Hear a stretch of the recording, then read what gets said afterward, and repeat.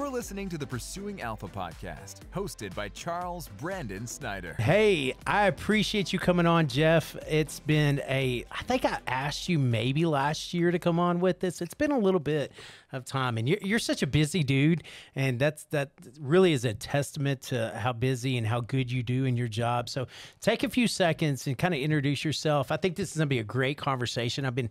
Especially for people out in West Texas, I think this is going to be eye-opening of kind of what you do in your industry and how the industry is changing a little bit. Okay, so Jeff Miller, owner of Forefront Agronomy, and we're based out of Plainview, Texas. Sell seed to farmers, mostly corn and grain sorghum with some cover crop seeds mixed in there. And then we run an agronomy business that helps manage those crops from fertility, water, starting to utilize precision ag and all those kind of things. Yeah, we got to talk about that later. To help get the most out of, or the biggest bang out of the buck for what a guy spends with us. So that's kind of the gist of it, anyway. Sweet. So I want to dive into that because I think that's the most interesting part. Is what is precision ag? It's basically, to cut it down, is splitting, taking a field, for example, and splitting it up into miniature fields and managing those accordingly.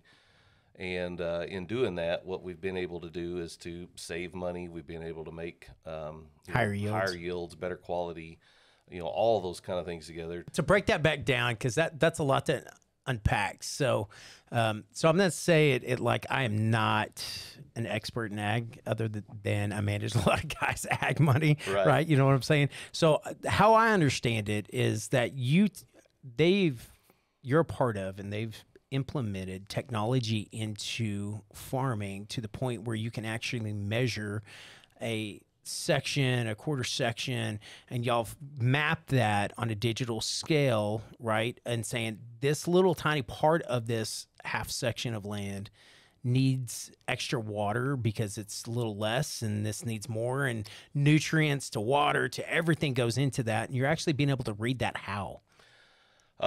So there's lots of things that go into that. One of them is imagery from satellites. That's so cool, by the way. We're starting to utilize drones.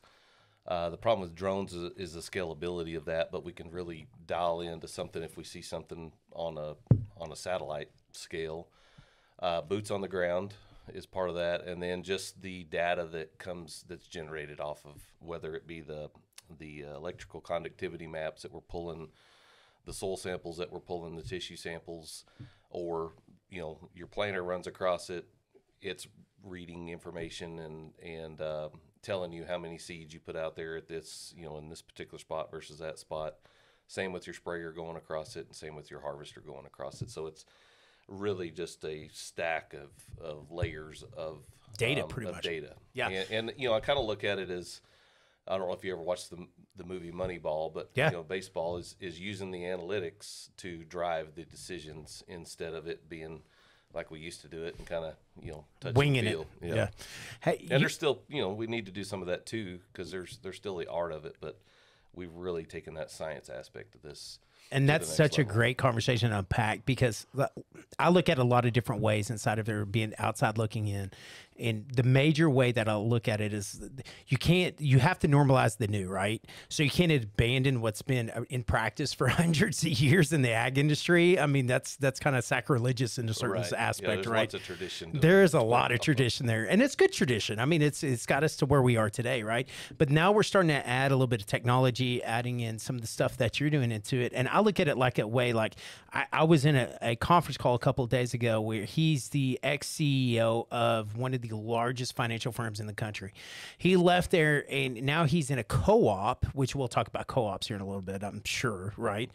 He's in a co-op of insurance producers that it's all like we fund it and we do it, and he was the CEO of a major insurance and wealth management broker dealer. I mean, he's top 5, top 10 guys.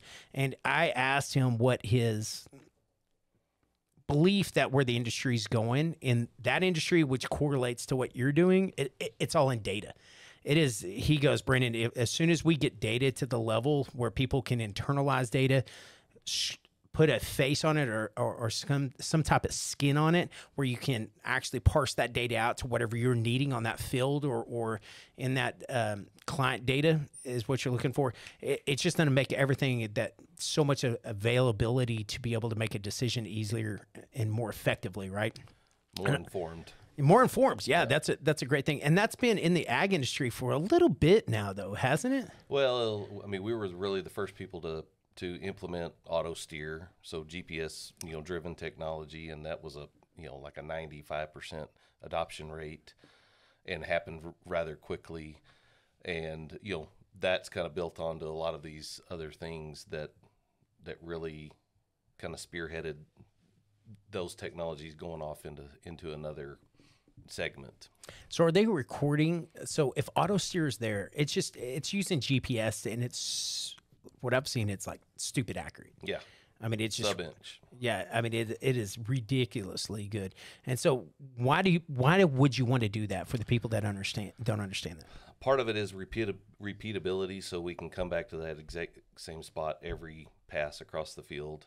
So you're actually getting more plants in the ground because you're more it's not about improved. It's more about being able to come back to that same spot. So we plant, we fertilize, we spray, we do all those kind of things that we can put stuff down to that exact plant level instead of say we're spraying something over here that doesn't need to be. I didn't even know that. We can shut that planter off as we come into what we call point rows. And instead of planting, all 16 rows out there, and we're not going to farm part of it just because of the way that the planter goes. Now we've got these auto shutoffs that you've got a boundary, and it just boom, boom, boom. Does that work on spraying for like fertilizer and Roundup and all that? Yep. Really? And then, so there's a seed savings piece there. We don't have these wide rows, narrow rows as we used to whenever we were doing it all, by hand, if you will. And so there's some savings that are involved in that. And then, as that technology has evolved, we've been able to collect that data every so many feet through the field. Yeah. To be able to come back to and look at that, hey, why did this field do this? Well, we had fewer plants here for whatever reason. And then that's where I get to come in and kind of investigate, what's going on here. Is it a soil problem? Was it an equipment problem? Is it a, rodent problem? Insect, whatever it may be.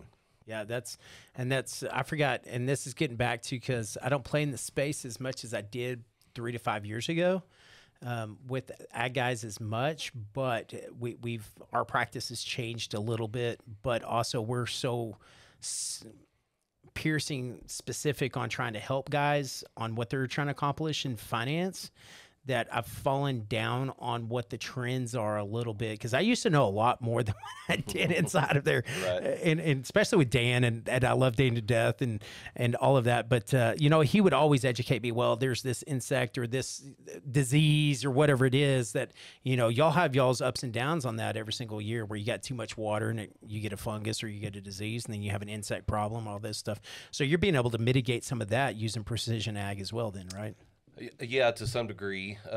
We work with the never changing variables, so your soil's not going to ever change unless you go out there with a D9 cat and tear something up. So we can start with that piece, and then we tie in in-season stuff like the imagery, the drones.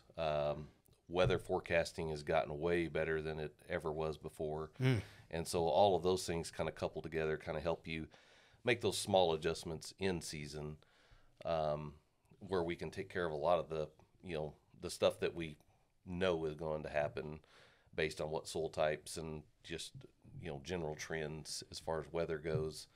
We can take care of that on the front side and then tweak things as we keep going down the system. Yeah. So where do you think the ag industry is going? I got a lot of opinion on this, so yeah, I'm going to load you up, man. I could take this in a lot of different directions. I do know that there is a ton of consolidation going on in the farming sector. Just smaller guys are getting out, and bigger guys keep getting bigger, and so there's that's going on pretty well across the whole U.S. And I feel like that's where, as guys get bigger and bigger, they don't have that personal touch on this ground. They don't, they're taking over ground that they've never farmed before. So there's a lot of things that they don't know, and they just don't have the manpower themselves to do it. So that's where people like us, I feel like, fit into that space to help fill those gaps. Again, going back to the data, you probably have the data on those fields. Yeah, you've got to go back to the data. And if you don't have it, we can get it. Yeah, that's quickly. crazy. So I want to unpack that a little bit. And here's my deal: is it scares me for my kids' this generation of where ag's going in the United States. And I've said this on a couple of shows that we've had some. So we had a multi-billionaire. I mean, he owned, I can't remember, how much did Rodney have? Over 150,000 acres. Yeah, so 150,000 acres in 2 or 3 different states. And this guy was, you need to watch that podcast if you get a chance, because he has Asperger's, or no, he does not like that term. I forgot that. Forgive me. He has ASD, autism spectrum. Yeah, he's on the spectrum a little bit, and he's got, like, I think 40 different financial designations. He's got 2 PhDs in finance. I mean, that's his core job, and he inherited all this land. And he said, "Hey, Brandon, this is where the cost is getting where it's prohibited for small farmers or young farmers, and that's my problem. I'm not seeing young farmers get in it. It is a lot harder. The barrier to entry is now multi-million dollars. I mean, just around baler and cotton now is what, $900,000? $1 million. It's $1 million. That is insanity, right? And then you're getting the cost of seed, and I get it. The seed yields have gone up. But, I mean, what was the cost of seed 25, 50 years ago before patents got into it? What, $35 a bag, something like that? Yeah, something ridiculous. And now what is it now, $600 a bag? $400 to $600. That's insane. And there's good to that and there's bad to that. So I'd love for you to speak on what's good about that, and I'd love for you to say what's bad also, because it's a double-edged sword, because in my perspective, as the cost goes up, even though the yield goes up and the return goes up, so does the risk if it doesn't work. And so I'm dealing with farmers in an aspect of not so much as retirement planning as I deal with ag producers and going, how do I hedge the risk? Right. How do I become my own bank and start taking and paying down things and then using lines of credit to my own assets to be able to operate? And that's where a lot of conversations I have with ag guys, where I think there's a lot of value there, and especially in today's terms. Like, 2-3 years ago, you couldn't really do it efficiently because you're looking at Fed fund rates of being 0.25, right? Now you're looking at, you can buy treasuries at, 4, 5, 6%. There's an arbitrage opportunity between taking your own capital and lending back to yourself instead of going to a bank. Right. And being able to get almost as efficient as what a bank is. And every scenario is different, so I can't promise this to anybody, right? I'm just talking on a high level across the board. And we talked about this before we got on air, is, corporate farming is now getting to... and I want you to define corporate farming, because I think both of us have the same perspective of corporate farming, but I think the general people do not.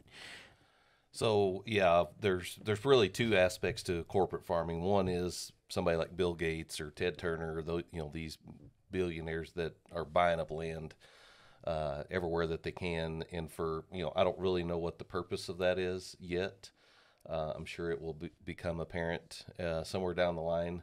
But I do know that from a Gates Foundation standpoint is that they are determining how that ground needs to be farmed. Horribly bad, by the way. There's a lot of stories about how bad they're doing on it. Yes, and that typically happens with larger corporations getting involved with things. And then, the other aspect of that is just a family that has set up a corporation to farm with, and they still farm quite a few acres, but that was... It's still a family operation. They just insulated themselves in corporate for tax benefits or operating benefits, right? Right. And so that's where I think everybody says corporate farming. You're just like shunned on, like, I'm a corporate farmer because I have a corporation. That's not what we're talking about. We're talking about a publicly traded or a billionaire going and buying up, 2, 3, 4, 500,000 acres, which is going on. Yep. And so we got to be real cognitive of that. So whenever I'm always looking for, my favorite part of my job is to make sure I continue the family legacy in one aspect or another. And if you look at most families, there's always I would say 9 times out of 10, there's a kid that is farming and there might be one or two that isn't. Does that make sense? Yep. And so how do we equalize the state? How do we allow the one kid that is farming the opportunity not to hinder himself because the margins are so thin and the cost of capital is so high and the risk is so high, and the other two, sometimes, the daughter that's a doctor or the CPA out there that, the family wants to equalize the state, but if they go out and take a loan, then it puts more stress on it. Or if they're sharing dividends at the end of the year and the new upcoming 25 to 35-year-old farmer is going, hey, I don't want to take dividends. I want to roll this back into my next year's crop to keep expanding my operations here. And so there's a conflict that happens between the active succession farmer, the son, or typically, right? I'm not saying it's always got to be a son. I found one or two little daughters out there there's a few coming up, right? And so, but then there's a lot of them that aren't, that they went into a different industry and how to equalize that estate. And I found there's not a silver bullet to do it either. No, and are you seeing that? Yes, and I don't remember who it was, but I had a farmer one time tell me,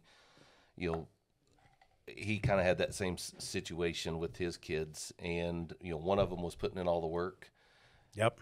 But they were trying to equal share everything. Does not work. And the one that was putting in all the work was not overly happy about having to share his lifeblood with the two over here that were in town making bukus of money. Yeah, because the sweat equity in there.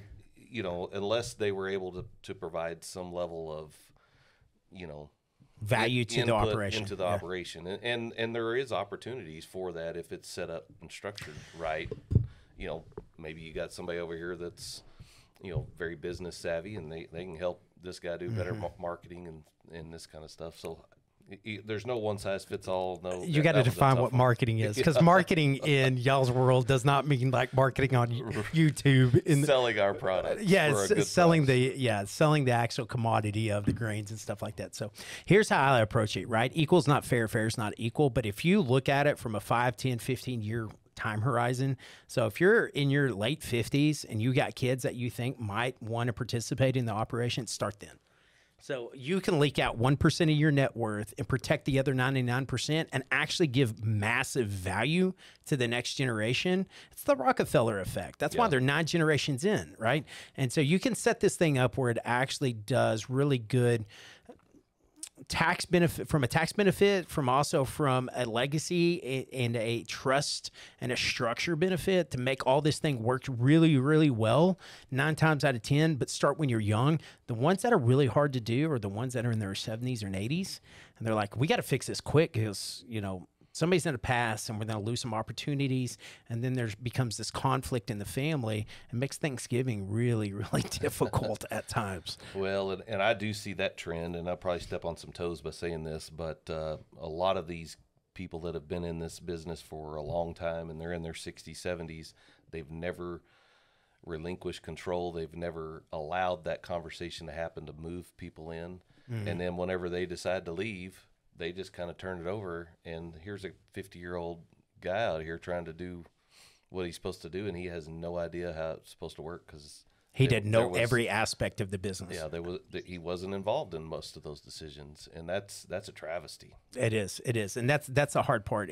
So I'm a huge advocate. I do it at huge discounts just to make sure that if you're in your 30s and 40s and you're entering the business, I'm going to help you out a little extra. I do it to all of my clients, but a little extra just to make sure that I want you to be successful. And I'm being selfish on that. I want to make sure my kids have the opportunity to, get good food and we don't have everything that is manipulated. Yeah, there's quite a bit of manipulation of the food supply that is beyond our eyeballs. Really?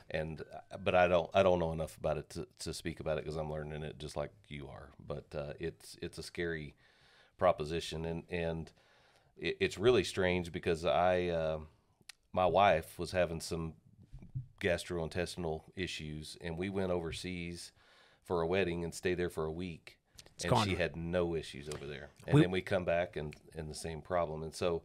Everybody wants to say it's gluten or it's GMOs or it's this and that, but there's a lot more happening than those things. I agree with you. We went to South America for a mission trip, and I was really worried about that. And I typically have, where I just all of a sudden just don't feel well, right? And I went to South America. I ate for 3 days, and I've never felt that good. And it's crazy. And I was like, this is insanity. And I come back to the States, and we have an issue with our food supply. There's not a question with it. How that is happening, I have no idea. For such a wealthy country that we're in, it's a little bit disturbing in a lot of aspects of it. Well, and the biggest problem that's happened is that we have separated the, production and from the consumption. And, we've got to get things spread out a lot further than it used to be. You can't just go down to the market and pick up fresh produce and these things, during certain times of year. And so, and that's part of this corporatization of agriculture kind of plays into this. And so it's, I don't know, the best way to do that is to bring it back local, but I don't think we could ever get back to that. 100%. Well, I mean, you're too urbanized right in the East and West Coast side, so. I'm just worried about West Texas. I live in the Texas. middle. Yeah, so. I know. That's what I'm saying about those guys have kind of put themselves in that own position there. But, hey, so talking about living in the middle, what is West Texas doing in the ag industry? Get a little more regional here, a little more local. So what are you seeing on a local level? Are yields going up? I see, and I will tell you this, I've been in a 3-hour meeting today where we talked about where we're at from an economic standpoint, and we're fixing to see a very severe recession. And whenever the 2s and 10s invert inside the yield, and you're seeing yield spreads widen, and there's a whole lot of data that's coming off of this.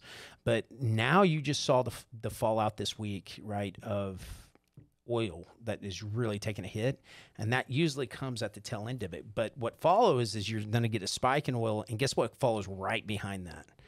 Is commodity prices, right? And so last year and this year, we've seen orange juice up 200-300%. Are you seeing that? Are y'all preparing for, if yields rise, if the cost rises to implement that, the price is going to have to go? And do we see that catastrophic? The hard part I see is when everything goes up, everybody's like, yeah, it's going up, but the input costs go up with it, right? And then all of a sudden the price craters when you're in the back half of that recession, but yet the cost has not come down quick enough. And now you're stuck with, you planted something in the field that costs you twice as much as what it's going to get yield in return. And that's when it's going to put a lot of these ag producers out of business. And so I'm seeing ag producers going out, but speak on a local, regional level. Are you seeing yields go up along with prices, or where are we at?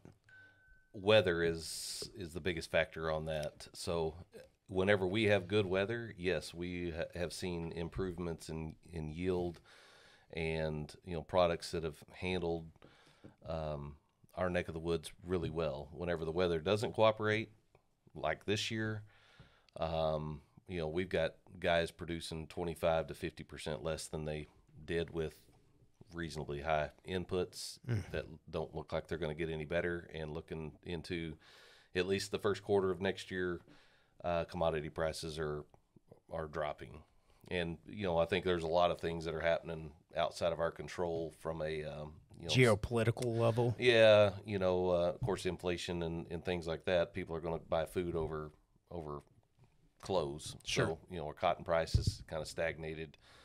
But even our grain prices are dropping down, and they typically do this time of year just because of the Midwest harvest. But allegedly, they didn't have the crop that they normally have, so I'm a little surprised that it's dropped where it is. And so, I think the practices and the genetics and the some of the things that we're utilizing out here, we have improved the yield, but we still can't really 100% offset, a drought.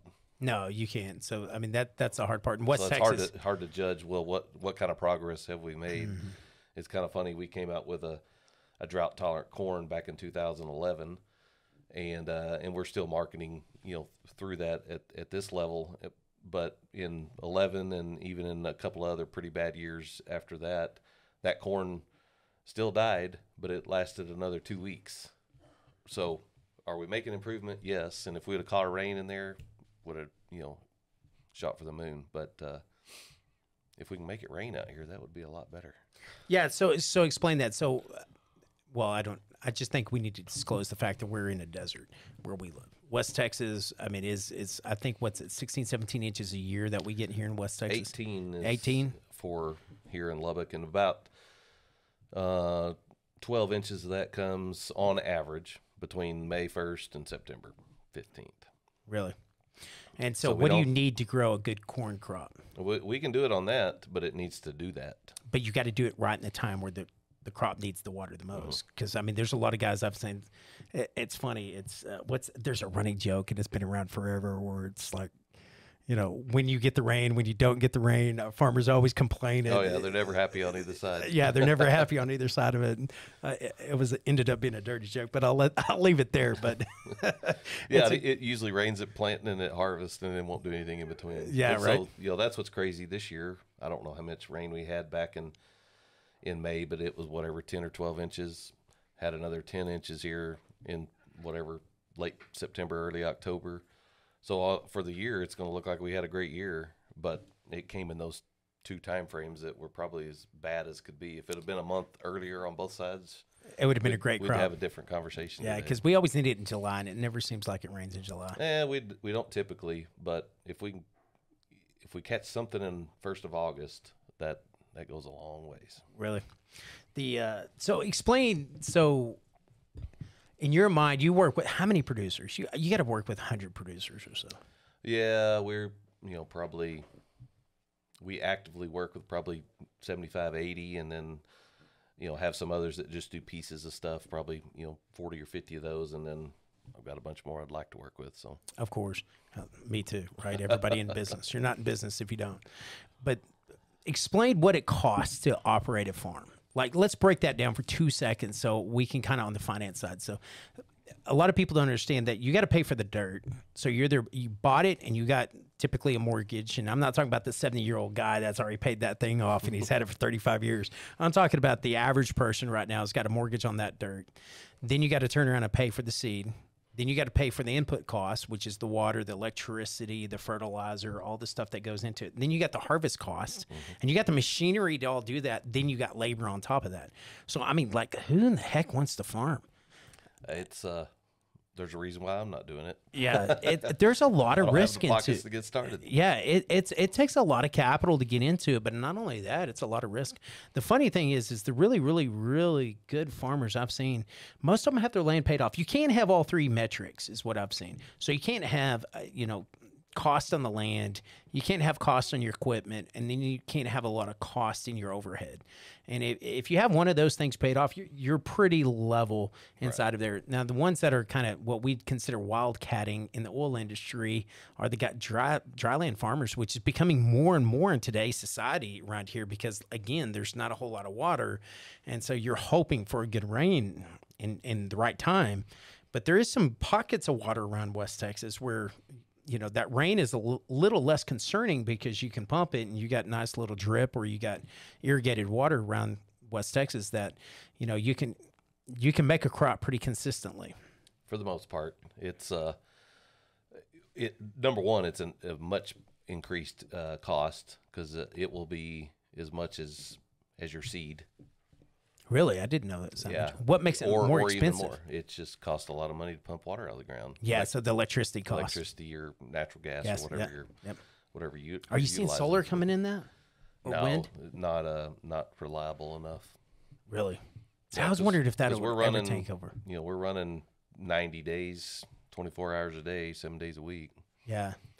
So there's no way to put solar on top of these pivots? Nobody's figured it out yet. Really? Have they tried?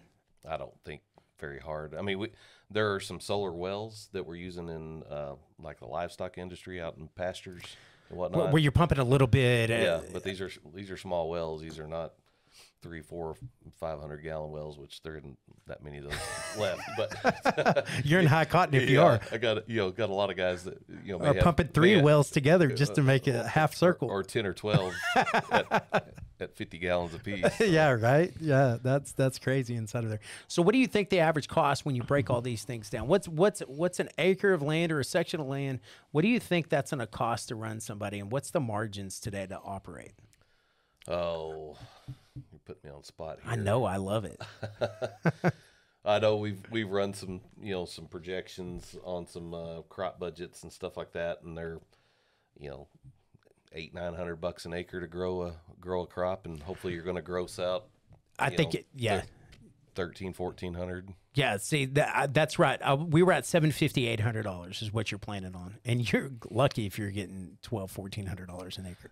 That's the problem, and you can go broke faster than anything whenever you're trying to go for a 3-bale cotton crop and you're only making 2. Yeah, it goes tough. south in a hurry. And I think with all the precision stuff that's going on, and everybody loves the green and red steel, and I will talk to everybody until I'm blue in the face, and that's the first thing they do. They're like, and I hate it. This is one of the biggest things I have. Stop doing this if you're an ag producer, please. And I will argue until I'm blue in the face. If you have a great crop year and you make some money, do not, unless you absolutely have to have the equipment, run out there and go buy a new piece of equipment. That has been the trend for the last 25, 30 years. And I'm not saying that you need a piece of equipment to hey, if I get this piece of equipment, my yields go up, or I get to buy this piece or I get to, what do you call it, where you're harvesting for somebody else. Custom harvesting. Yeah, all that stuff's a business decision. I'm talking about the guy like, hey, I'm either going to roll my crop, or I'm going to, take insurance late, or I'm going to buy a piece of equipment just to roll my income. And I think that rolling of an income is something that you're just trying to play a game with the IRS. And a lot of ag producers just don't want to pay $1 to the IRS. And I get it, right? Well, none of us do. Nobody does, right? I'm also glad that I get to do that, because that means I did all right. Yeah, you made a little bit of money. But there's like 20 other strategies out there where you buy appreciated assets, or you keep your assets protected, and you don't have to actually buy something that's depreciating. It never made sense to me. So if I buy $1 million piece of equipment, what do you think that equipment's worth the following year? 700, 800 grand? Yeah. So you're getting a 15 to 30% depletion or write-off in that equipment. I get it, but that value is going right out the window with you. So you might as well just pay the taxes. It's on par with the tax costs in some circumstances, not all. So there's a lot of conversations that I have with ag producers that says, hey, do you really need that 13 or fifth different round baler? Can you get it done with 4? Can you get it done with 12? And there's some guys out there that have some equipment. I mean, but they're also farming 150,000 acres or 80,000 acres. You got to be smart with that. One of the best things that I've ever seen in that same scenario was, instead of a guy going and buying his equipment, he went and bought compost and put it across his whole farm. And that paid him benefits for 3 years after that. Just taking care of the soil. Yeah. Proper fertility, balancing things out, organic matter, all those things work together. Yeah. And so do you think there's enough time that has been spent today? Because I always wonder this. You can't keep farming that same piece of land year in and year out and not be pulling all those nutrients out without going back and actually redoing that. And I get it. We put fertilizer in it. We put nitrogen back in it, and they do it every single year. But is there something on a long-term plan that they're going to need to do that is kind of more of an organic side of, instead of, because corn's the worst from what I hear. The nitrogen amount of nitrogen you got to put on the crop is a lot, isn't it? It's a fair amount. Yeah. And so is there anything else that, like compost, that they can do to actually get you better yields and reduces that input cost? There's lots of different strategies, and this soil health movement has brought a lot of this to light. I don't think that we're ever going to truly deplete ourselves of nutrients in the soil, but we've got to break loose the ones that are there, because they're tied up, they're locked up. And so roots, microbes, those kind of things are where that's going to have to happen. And the guys that have been following those practices for the last decade are starting to see the benefits in input reductions, yield stability, all these kind of things that are going to make a producer successful. Yeah. So if somebody wanted to reach out to you and go, hey, like, what do you do that's different than what, like, So I'm the dumb idiot that's over here that's in finance. That's nothing to do with it. But if you're a 30, 40, 50-year-old guy and you're taking over grandpa's farm and you're doing all these things, what value are you bringing to, hey, let's evaluate what's going on to get better yields, to offset costs, to get more efficient? Probably the best way to put that is go back to that Moneyball example, in just that we're able to collect the data, analyze it, and interpret it, and put it into actionable items for you as a producer. And I'm not a computer data nerd sitting over here. I like to play in the dirt all day and crunch the numbers at night. Is kind of how I like to. And your background, you got a master's, don't you? Yeah, in crop physiology. So it's not like you're not don't know what you're doing inside of there, Jeff, right? No, it's I mean that's what we get off on. This is where I feel like my place in the world is to, if I can't farm it myself, I'm going to go work with growers to grow the best crop that they possibly can. So what do you think the yields is by working with you compared to not working with you is? Oh, is that what you look at? What's that metrics? Because we have metrics. It's more on that return on investment. So, yeah, the ROI. Because some years it is going to be a yield increase. Other years it's going to be a input decrease, and some years it's going to be both. But I would say somewhere in that 15 to 20% range on either side of that equation is what we're looking at. So you're saying that you get a 100% return over 5 years. That is an incredible opportunity there. And why isn't everybody doing this? Just because they've trend. Always, we've always done it the other way, which is our biggest competitor. It's not Joe Blow down the street that's my competitor. It's that we've always done it this way. Yeah, I could see that. Just changing people's mind to see there's another way to do it.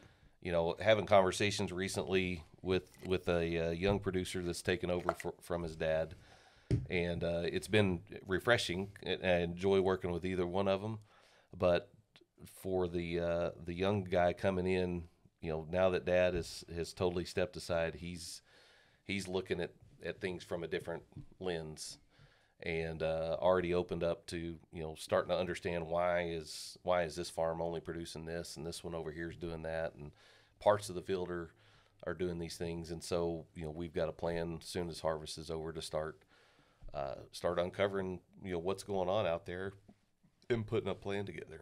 Are you seeing that a lot more where the farmer, the ag producer himself is starting to plan earlier and starting to actually look at the data a little bit more, so they know, hey, this year, the crop's not set up as far as marketing their crop to, hey, I want to lower costs this year. I feel like, hey, margins are tighter. We don't have the weather. We had a bad crop year. Are you able to help in that data analysis on your side of it to say, hey, this year, let's go to a lower cost crop just to make sure that we don't unwind progress? Is that kind of one of the analysis that you do? Yes, I'm able to do that, but the process has not done that as a whole. So farmers are not making decisions any earlier, at least the ones that we're working with, which is truly frustrating on my mind, because you call them this time of year trying to get seed selections put in place, and they're like, well, heck, I didn't even finish this crop. How do you know what we need to do? Well, we've spent a lot of time over the last several years, not just this growing season, understanding where these products need to be placed, how they need to be placed. And we can always make tweaks, but that planning process probably needs to start 6 to 9 months before the next cropping season to truly get everything put in place. Then that gives you the ability to start, pricing some of these different inputs and truly putting together a real strategy that we can put in play. And there's a couple of guys that are starting to get on that track, but as a general rule, most guys want to get through harvest, get it done, and then they'll start focusing on then they'll start focusing bird in the on hand. it. So, right now, they're trying to focus on what's in front of them instead of planning on what's ahead. Yeah. I could see that. We fight that in financial planning. We fight that I think in every business. It's very hard unless you get on a rhythm. It's like a dance, right? You get on that constant engagement of what's coming down the pipeline to help them maximize whatever they're trying to accomplish. And a lot of people are so tunnel vision into what's in front of them, they can't look past, hey, yeah, I got to do this first before I can do this. Yeah, you can do both. right? You can spend 1% of your time to look a year down the road to make sure you're not unwinding progress. And that's a hard thing to do because people don't have that vision side. And so gleaning into that is I've had to do things like this. Like just sit down and have a conversation with a guy that's in a different industry than me, just to have them go, hey, this is kind of interesting, and I never thought about that. And then they start thinking about it, and then guess what happens? They pick up a phone and have a conversation with you, right? And they're like, hey, you know what? You're right. After listening to this, it was just in a different environment that I needed to hear it where it wasn't directed. And it's funny, like if somebody looks at it from outside their own perspective, there's more weight to it for some reason. So us having a conversation here about what's going on, but if I was talking to a client about their own finances, then it always is a perspective of what are you trying to gain off of it? It's a relationship of back and forth. But when they glean at it from a third-party side, they get to apply it to their own situation. And I think that's what you're trying to accomplish in a lot of things doing. Do y'all share data on, like, we talked about this, like co-ops? I think co-ops are a really great thing for the ag industry.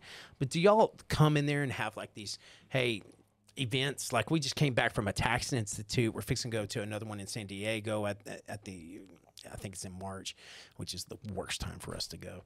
But anyways, do y'all have those where you're coming in? I know, Brent Ball was a good friend of mine. I was a neighbor. He was had a master's in agronomy. I think his is in agronomy, was it?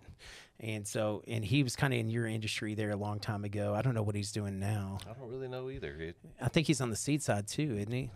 I know he's working for. I haven't seen him in quite a while, but he's. But anyways, I learned that Independent Pest Management Association is actually ran on a county level, and it was ran by West A&M, right? Is it still ran by A&M? Service, yep. Yeah. So, and do you associate where you're kind of coming in and you're educating on that level on what on a local? Hey, this is what Plainview's doing. This is because all that changes. You go 50 miles in any direction. 30 miles in most cases. Really, there's a huge because what's the cutoff? Like it took me forever to learn what the cutoff in planning from Plainview to La Mesa is like. Could be a whole month. Yeah. There's a lot of difference in that. Yeah. So you got a lot of microclimates out here, but as far as data sharing, it depends on how you look at that. I mean, yes, we've got crop consultant associations that I'm part of that, we get together a couple times a year and go over stuff. There's several of those type of organizations. Don't necessarily share a particular grower's data with anybody else. That's personal. It's too one specific. Right. But I was more like a, here's what Plainview's doing. Here's what Lubbock's doing. Regional local-ish. And I cover a pretty wide swath from Perryton, Texas, down to Big Spring, and from Clovis to Altus. So that's like a state. There are states smaller than that. Yeah. So it's, but it gives me great perspective to see things that are working and not working, and being able to share that around. Also being able to try things in different environments that, to see where, how is this practice going to work versus something else, and then being able to bring those guys in. We try to have a couple of meetings a year where we, it's open to everybody. Unfortunately, not everybody shows up, but where we try to get everybody together, educate them on some things that we're seeing, trends, get them thinking about the future, and the biggest value of that is having other growers bouncing ideas around each other. Whether it be on what works here, what worked for me. It's having them tell themselves and their own perspective of it. I think that's really cool.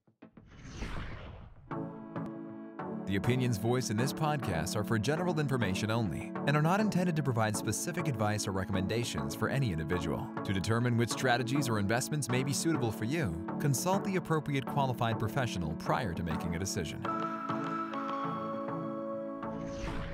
Man, so it's good to jump back on real quick here. I think your glass got a little different color in it, so it's gonna make this flow a little bit easier, isn't it? Yeah, I got a tan.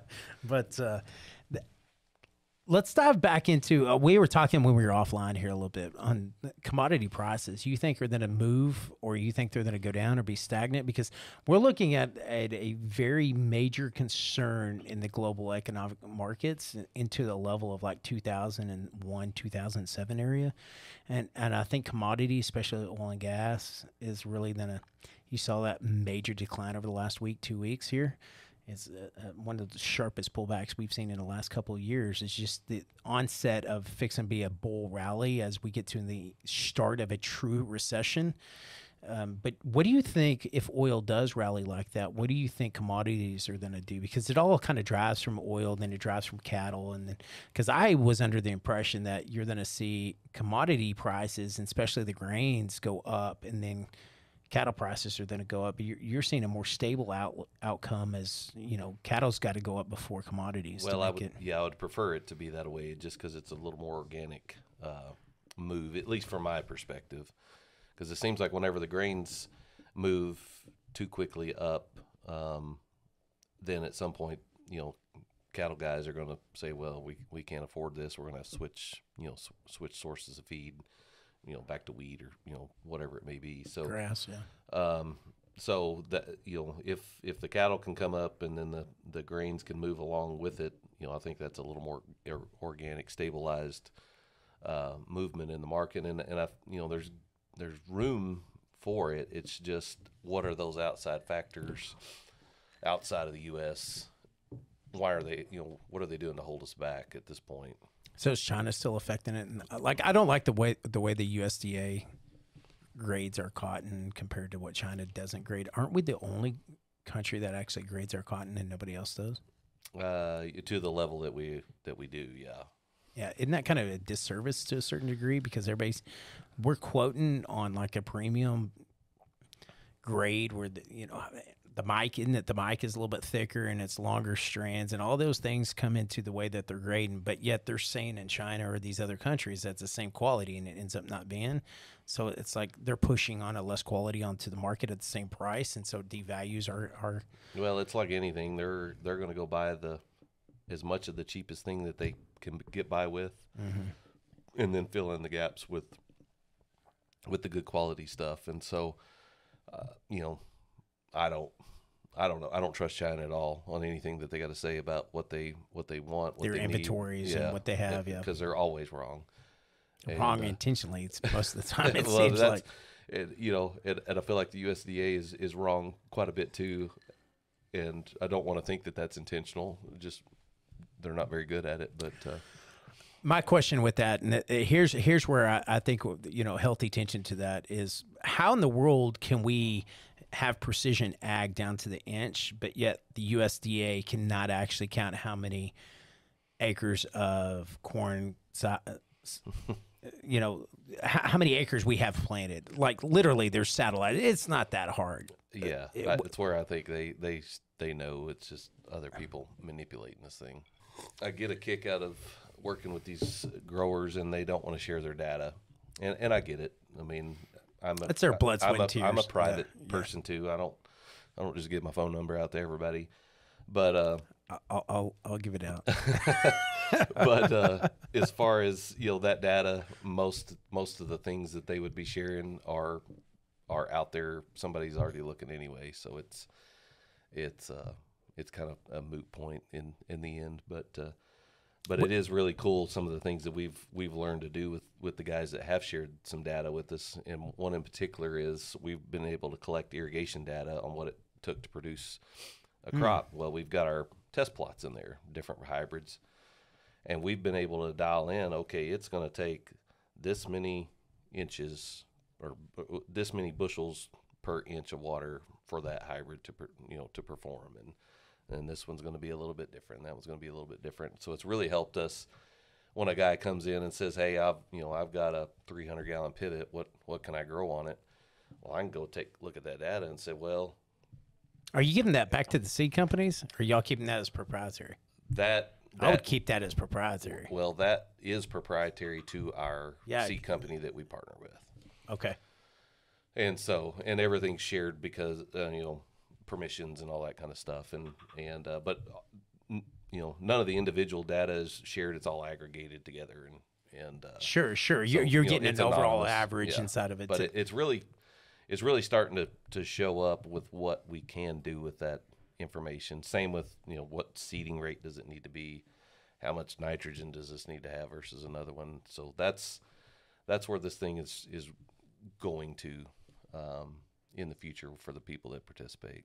Yeah. So I'm going to go back and forth with you a little bit. So let's assume like two different scenarios, right? So let's assume you're the 30-year-old and you're starting out in the business, right? What would you tell them that they need to actually, hey, here's a couple of keys that you need to focus on to make sure you're successful?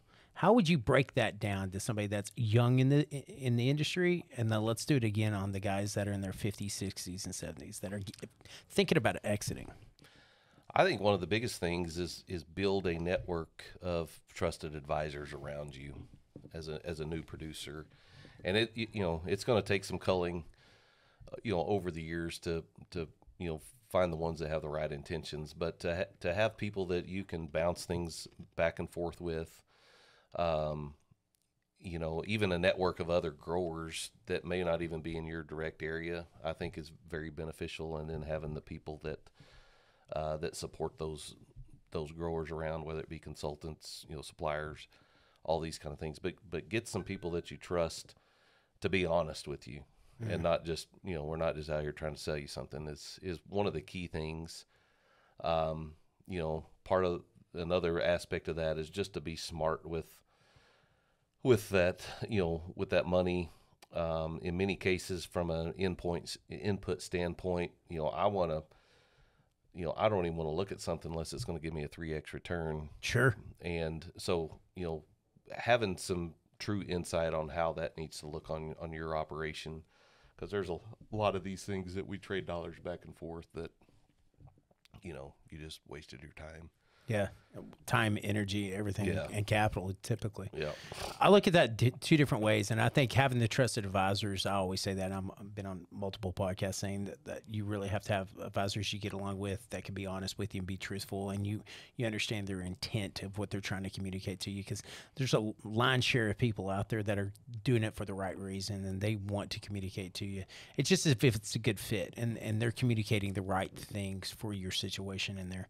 We always try to do that, but it's a hit and miss, right? And so we're 90%. I always say if you're 90% communicating the right thing to the right person, and sometimes it's about interpretation, and sometimes it's about just being able to connect with somebody on the level where they feel that trust can be forged and be created, and long-term relationships can happen. The other side of that is I really think that people don't know where they're trying to accomplish, don't know where they're going. It's nobody knows how to set goals. Yeah, no. And realistic ones at that. Yeah, and so I think everybody can always overestimates what they can do in a 1 year, and they dramatically underestimate what they can do in 3 to 5 years. And again, books are written on this. And so I would always look at it like, hey, if I'm going to get in the business of any business, like there's probably on a monthly basis now, I'm evaluating probably 3 businesses. I think we're up to our CFAs are at least doing 3, maybe 4. And we're always looking at how do we automate this? How do we streamline this? Because we look at businesses and we're like, wow, this is amazing. And then we look at businesses and we're like, wow, I wouldn't touch this with a 10-foot pole, right? And so I think there needs to be, and we're working with fintech software now where we're building our own stuff, but there needs to be, as you've seen in precision ag, there's going to be precision fintech in y'all's industry coming, and we're hopefully helping build that. We did it for the cattle market. Hey, where can we build the blueprint for people to input their data of what they're at, what they think is going to happen on that crop and that farm and that acreage and all that stuff, and figure out what that 1 year, 3 year, 5 year, 10 year, 50 year plan is. And I think that's where a lot of young guys need to start looking at, because it's really a data-driven society that we're in. And if you can't project those yields out, then there's a high probability then you're going to fail on it. And failing's not a bad thing. I'm just saying that it could. We learn a lot more from failing than we ever do from succeeding. Yeah. But if you can sidestep some of that, then your family might be in a better position long term. So that's the one thing is look for that plan early on. And I know 20-year-olds, I mean, you were 20 once too, I'm sure, right? And strap on your boots and let's go. Yep. You know what I'm saying? And let's figure it out. Let's go. But sometimes it's like, what's the stigma is about the bull up on the hill with the old bull and the young bull? Let's run down there, you know? Yep, run down there fighting. That's the old one that's still standing there. Well, let's run down. There's another joke to that, Jeff. there is. Let's talk real quick and about the old timer, right? So if you're 60 and over, what would you do differently than the 30 to 50-year-old? You know, risk is not there. I've paid off my land. I'm looking at selling to the next generation, or I'm doing a cash lease or crop share. You know, are you changing the strategy a little bit and preparing the next generation? Are you changing the strategy a little bit and trying to connect with the guy that's fixing to be the full-time operator? With how we work with those guys, you know, you've got to know that they're not going to change a whole lot. So it's about getting them to the finish line with enough money in their pocket to be comfortable, but also trying to just open their minds to some new things that have come around over the last several years. And here's some growers in the area that are implementing it, because one of those guys may be farming that ground in the future. And so kind of a soft, hey, here's what's changing. connection, Yeah. Here's what's changing, but here's also some other connections you need to pay and attention you know, and they're very aware of what's going on around them, and you know, the guys that are doing good and the guys that aren't. But it, you know, just kind of help make that connection a little bit. And here's why they're doing that, because you know, I get a lot of them. Man, those guys are crazy as can be. I would have never done it that way. Right. Or in a lot of cases, some of the practices that have come around, especially on some of this cover cropping, you're like, well, heck, I did that, 50 years ago. So explain what cover crop is real quick, so before we move off. So what a cover crop, we're utilizing it for, to help reduce soil erosion, help build up the soil, bust compaction, build nutrients, and basically give the microflora that's naturally in the ground something to eat. And whenever that happens, then they break loose nutrients, they open up that ground, they do so many good benefits, kind of like a probiotic, that you would take from a dietary standpoint. All right, give a practical example of that. And so basically what we'll do is, let's just say you had a wheat crop that you harvested. We recommend coming in with a multi-species cover crop. So it would have something like sorghum, millet, sun hemp, winter or peas, sunflowers, radishes, just a whole smorgasbord of species, and they all act differently. They all play off of each other. Let that grow, let it winter kill, and then come and plant your crop into it next year. But are you harvesting anything off the plant now? No, I mean, I do have some guys that graze it. Okay. And we're seeing exceptional, gains on cattle that are so it's doing not that. a complete loss then? No, it doesn't have to be. And it's not a loss either, because of the benefits that you're going to get on the backside. You're going to have less weed issues. You're going to have better water infiltration. You're going to have some nutrients there that are available that weren't before, and you're not going to have to go out and sand fight because the place is covered.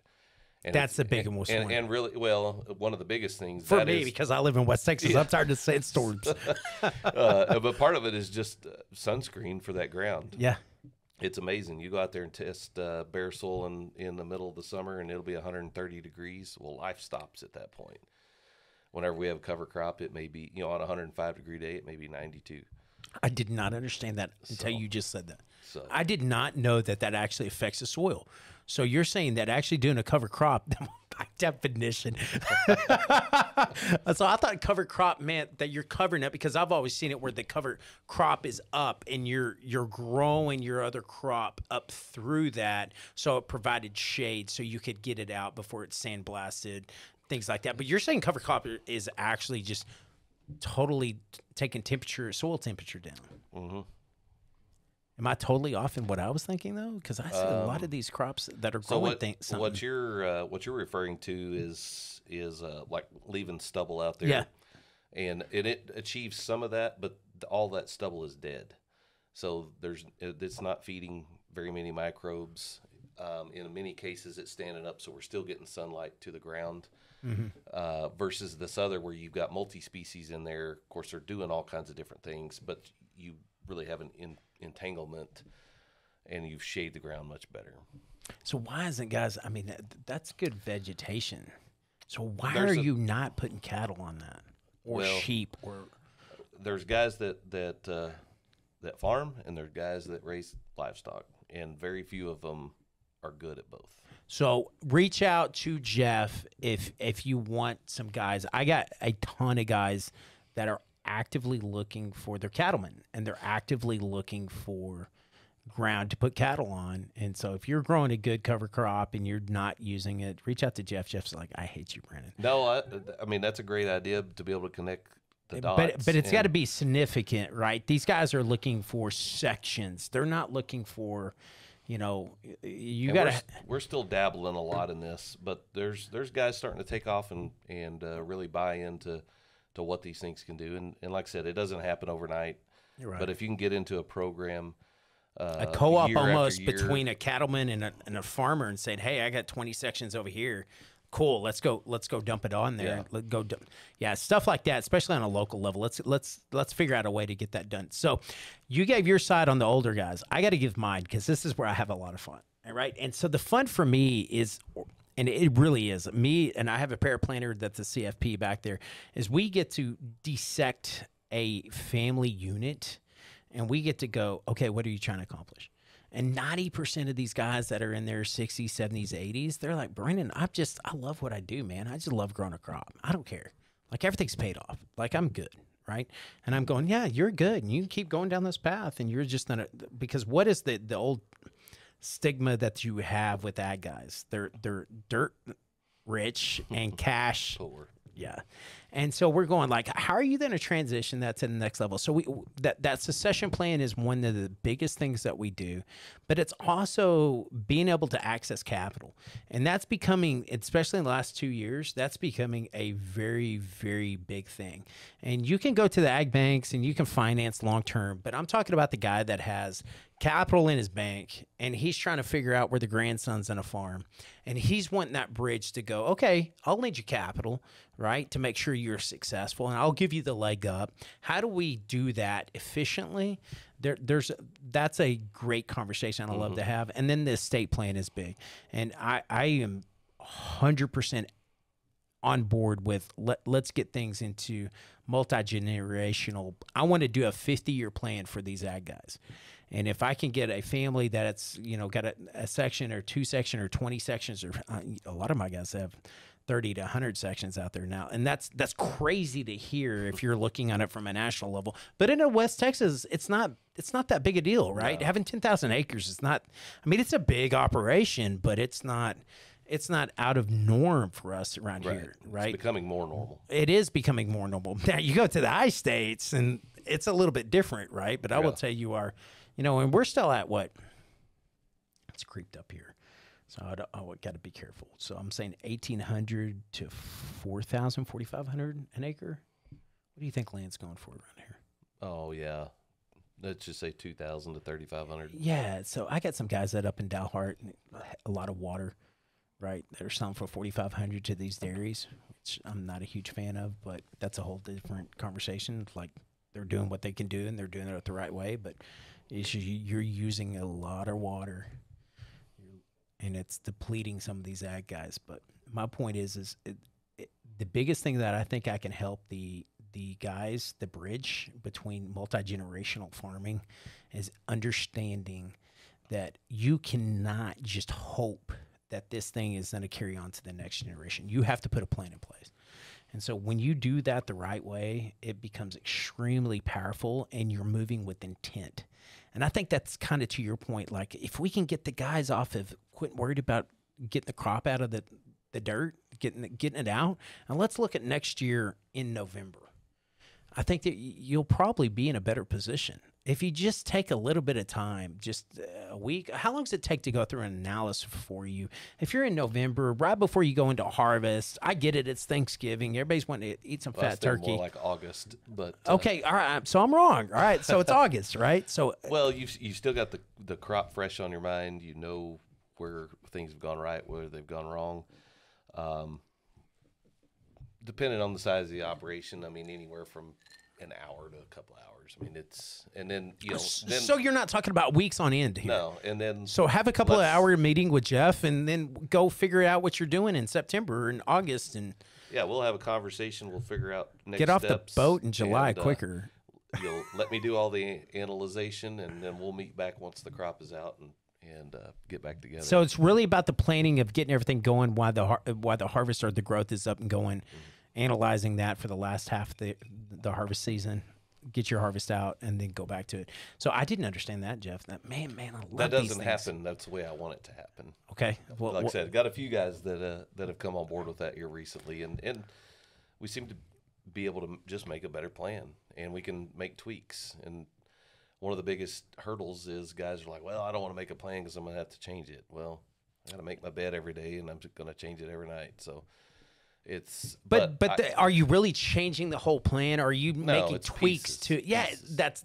that's such a flawed argument. Yeah. To its core, right? So make a plan, and then here's the thing. There's a great guy. Hey, Ryan, look this up and tell me what it is. But there's a great guy in our industry that says people that fail to plan are planning to fail. Right. And so if you create a plan early on, it's easy to be nimble, to be able to make adjustments, then going, oh, I didn't have a plan to start with, so I'm shotgunning this thing. Right. Well, we saw that going into 22 where nobody had a plan. It looked awful. Everybody's going to just hardly do anything. And then all of a sudden it rains, and we hadn't put herbicides out. We hadn't put fertilizer out. It was scrambling, and it was just a shit show.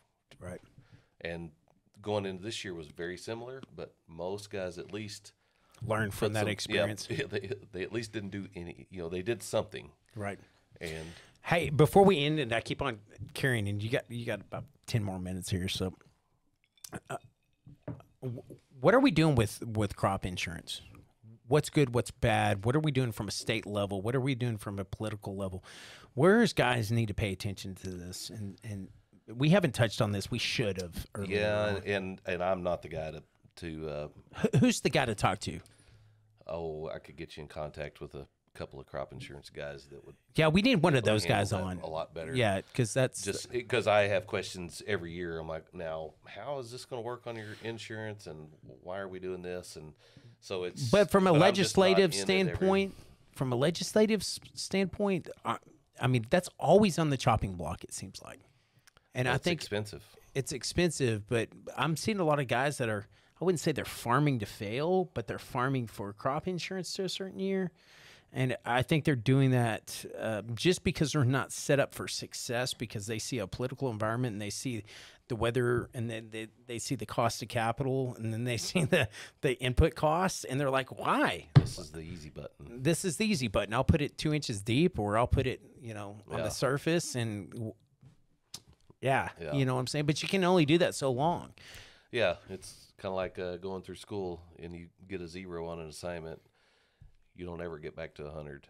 No. For your average. Yeah. But the thing is, I would look at trusted advisors, and if I'll give you a plug here.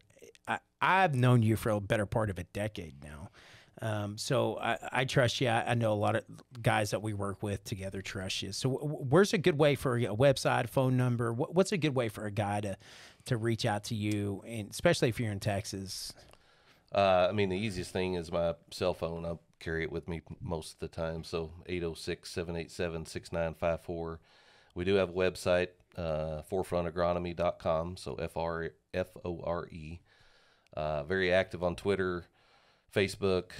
Yeah, TikTok, I follow you on Twitter and Facebook. TikTok from time to time. So, and we try to put things out that we see happening. We try to put things out that are, coming down the pipe, and just trying to get guys to look down the road just a few days, a few weeks, few months, knowing that, hey, we see this trend happening. Let's tackle this, and then highlight some of the things that we're doing. I don't try to throw a big product download on everybody on those things, and really that's how we approach from an advisor standpoint. Is we do have some products that we love and we trust and we've been with for a long time, and but we're not afraid to recommend other things if that's what you need. And so we try to take the emotion out of that and let the data tell us what we need to do. Hey, let's do something here. I want to test this out. So if I got with you and we just did something like a Google sheet, and we put together a template for what you do and what I do, and we put it out there as just a generic overview, put a comment in place, send Jeff a text. You can't text me, unfortunately, but send Jeff a text, reach out to us somehow, right? And see if that's something of value for you, because if we get some feedback on it, I've been wanting to do this on a couple of industries. Like I said, we did it in the cattle market already, but I'd love to see that, here's kind of what you do, and here's input costs, here's everything that you need to consider, here's things you need to do on a 1-year plan. And then I'll do the same thing on a capital structure and the cost of capital, and see if we can marriage those two together and see if the consumer out there and the ag producer, because at the end of the day, I really want the ag guys, especially in West Texas, man, be extremely successful. And let's see if we can figure that out. You on board with that? Will you take a look at that? We follow kind of a 9-step blueprint anyway. See, so I think you already have it, right? Yeah. And I'll bring in one of my CFAs, and if you don't know what a CFA is, it's a chartered financial analyst, and these guys just analyze everything that there is in the market. And so we have analysis on pretty much everything we can do. We're not experts inside the ag industry, but I bet you we can put together some type of template, and I would like to see where that goes, because I bet you we get feedback from our ag producers out there that says, hey, Brandon, this is a cool template. Can we change this, and this? And we'll put these complex formulas in there where you can't screw it up. You just plug and play kind of deal. Yeah. And it just gleans a little bit of perspective inside of what we look at and see if it helps people out. I think that's a great idea, Jeff. Let's see if we can execute on that. And I think that's a good stopping spot for us too, because, like if you need to reach out to Jeff, hey, give your phone number one more time, but I trust him. I think he's good, and he has good intentions, whatever, and he's very smart. And so, he comes across like he's just a good old boy, which he is, but he also has that education behind him. So what's a good way to reach out to you, bud? Yeah, 806-787-6954. Awesome. Give us some feedback on this. Let us know if there's anything else that's going on. With that, Jeff, I appreciate you coming on, man. I always enjoy having a conversation with you, man. We enjoyed it. Thanks for having me. And if you need anything, reach out to Jeff. Give us one more plug here. What's your phone number one more time? 806-787-6954. Thanks, Jeff. You bet. Thanks. Talk to you soon.